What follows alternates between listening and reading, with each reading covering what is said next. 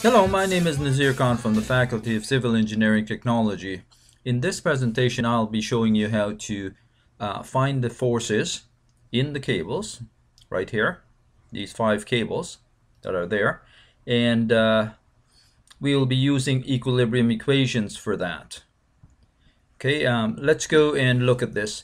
The problem statement says, update the equilibrium diagram with the magnitude of the forces in the cables and indicate tension or compression with arrowheads.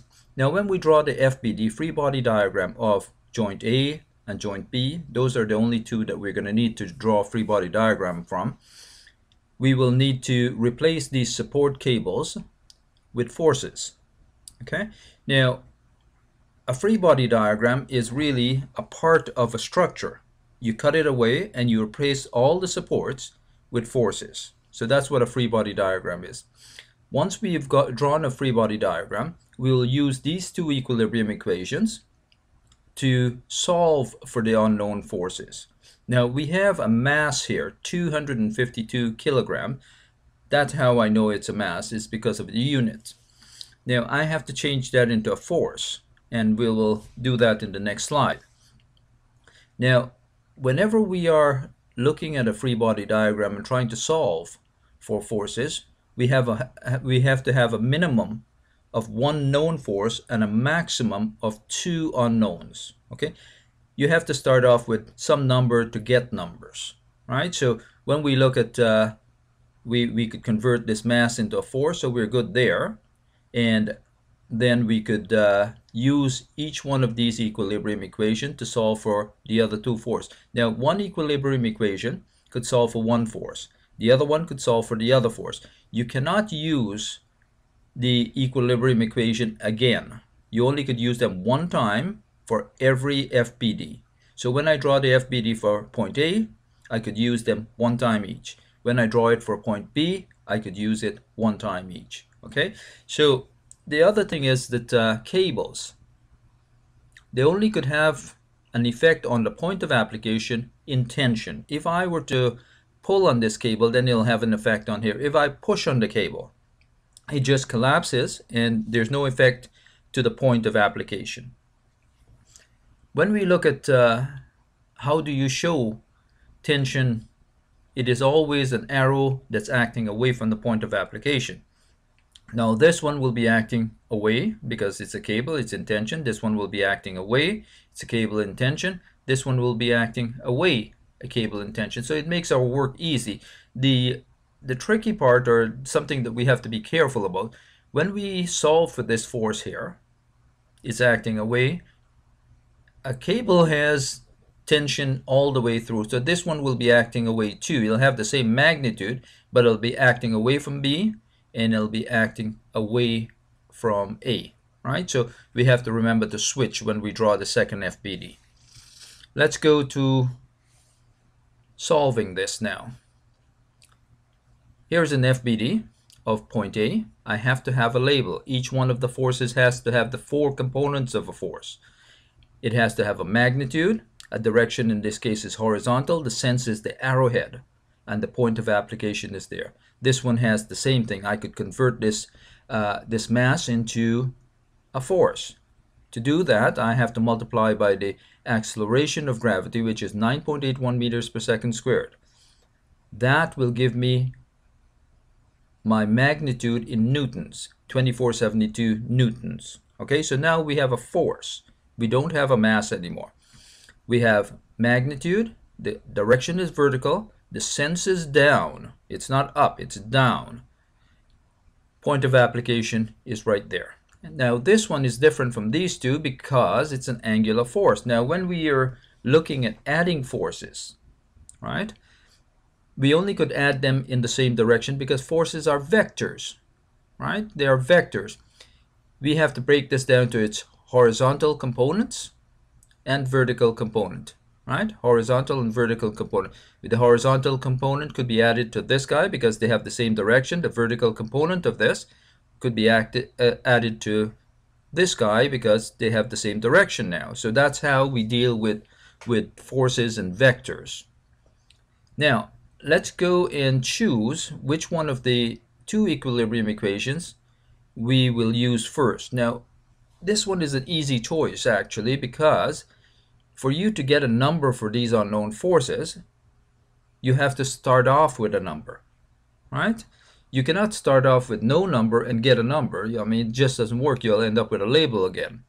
Now, so I need to go and start off with summation forces in the y direction, okay?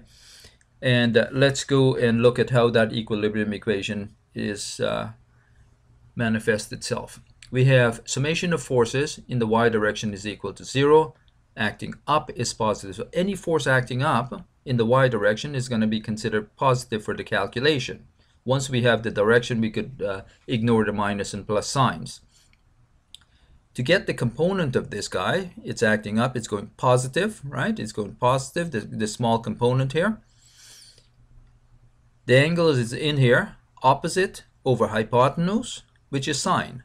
So the magnitude sine 21 degrees will give us that component. So the magnitude, which is AB, sine 21.5 degrees, positive, because this component will be going up.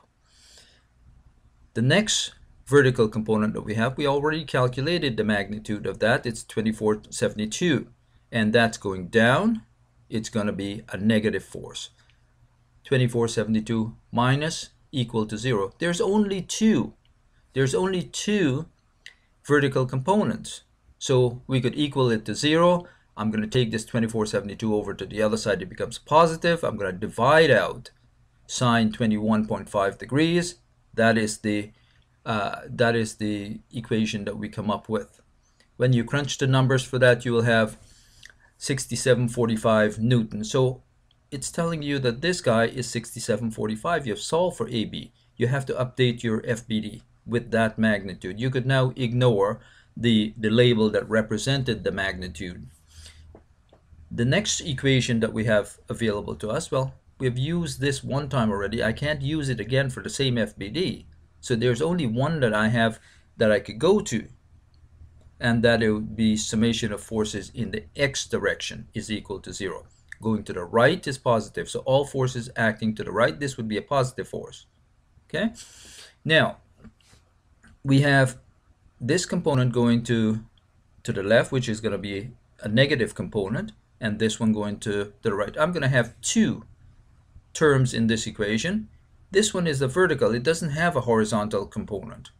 Okay, it does not have a horizontal. Let's start off with this guy here. It's positive. That's just my way of I don't like the negative out front, so I always try to start off with a positive force.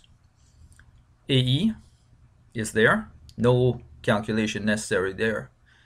This one, we're going to need to calculate the horizontal force here. Okay, we have the angle adjacent over hypotenuse. Adjacent over hypotenuse will be cos, right? So it'll be the magnitude that we know now, cos 21.5 degrees. Magnitude cos 21.5. Because this force is acting to the left, it's opposite to our sign convention. It has to have a minus sign in front of it. Is equal to 0. There's only two horizontal forces. I'm going to go and solve for AE now. I'm just going to take this over to the other side and crunch the numbers, and I have 6276 newtons acting to the right. So I'm going to update my FBD right here. There's nothing else to be solved here. Nothing else to be solved here. This is done with. I have to go to point B and draw the FBD for that. And there's point B. And remember I spoke about cables have to be in tension, right? So this one is in tension. The force coming from B has to act away too. That's also in tension. The horizontal angle here is going to be that horizontal. They're called alternate interior angles, right? If you put a horizontal there, then it'll have the same angle as this one here. Okay, so now when we are looking at this, we have one known force and two unknowns. So we could solve this. We have a minimum of one known force and a maximum of two unknown. The other thing that we have to look at, this is a vertical angle. We cannot treat it like a horizontal angle. They're different by their nature. we have to decide which one of the equation, again, summation forces in the y, summation forces in the x, that we're going to use. Now, this one is a little bit more difficult than previously. We had a number, we went with y direction. That was the right thing to do. When we look at this guy here, if we were to go into x direction, we would have to work out the component for this, which is a known number. We would have one unknown. We would have another unknown in here. So we would have two unknown in an equation. We can't solve for it. In both of these equations, we ended up with one unknown, right? You can't have two unknowns. So let's go and try the y direction. If we work out the known component here, and we have one unknown component acting up here, this one doesn't have a vertical component. So we have one known, one unknown. We could solve that one. So let's go and use summation forces in the y direction. Summation forces in the y direction is equal to 0. And when we look at going with the positive component here, we have BD. We know that this is a vertical angle because the angle is in there. It's 12 degrees. And we are looking at this component right here, the vertical component, adjacent over hypotenuse. Adjacent over hypotenuse will be cos. So it'll be the magnitude cos 12 degrees. And it's acting in the positive direction. There it is. That represents that component. Right? For this guy here, it is going down. The component is going down. So that's going to be minus. Minus is right there. We know the magnitude for this one is 6745 newtons. And we want the vertical component. Opposite over hypotenuse, which will be sine. So I'm going to take 6745 sine 21.5 degrees minus in front of it equals to 0. We only have two in the y direction, two forces. So then I could now solve for BD. I have to take this over to the other side, make it positive, divide out cos 12 degrees. And that is what this equation is set up to do here. We're going to end up with a number of 2527 newtons, right? And that is BD, so 2527. I'm going to update the FBD with that number, okay, 2527. Let's go and use the only other equation that we have available to us, which is summation forces in the x direction. Right? Summation forces in the x direction is equal to 0. Acting to the right, any force acting to the right is positive, or considered to be positive. When we look at what we have in the x direction, we have a component that's going to the left, minus, component that's going to the right, plus, component or a force that's going to the left, which is minus. So I'm going to have two minus and one plus, right? I'm going to start off with my plus guy first. 6745, I want the x component adjacent over hypotenuse, which will be cos. So we have 6745 cos 21 degrees, 21.5 degrees. For the next one, which is this guy here, it's going to be going to the left. It's going to be minus.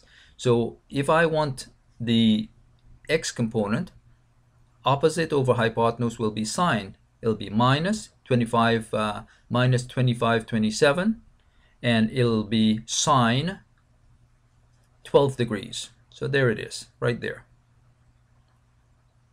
Equal to 0, equal to 0, right here. I have to include BC also. Sorry about that. I have the first component, the second component, I have to include BC, which is going negative.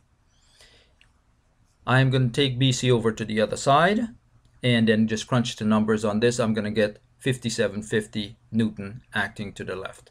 If this number turned out to be a minus number, it means my assumption was incorrect. The arrowhead has to go the other way. But because all of these are cables, I knew that my assumption, the arrowheads, would be acting away. So I got them all right in the first place. But anytime that you have a minus, your assumption is incorrect. And I'm going to update my FBD with 5750. And I have all of the forces solved for. 1, 2, 3, and 4, and 5. There you go. 5 of them solved for. And that's all there is to solving an equilibrium equation such as this. I hope that this presentation helps you with your understanding of the material. Thank you very much. Have a nice day. Bye-bye.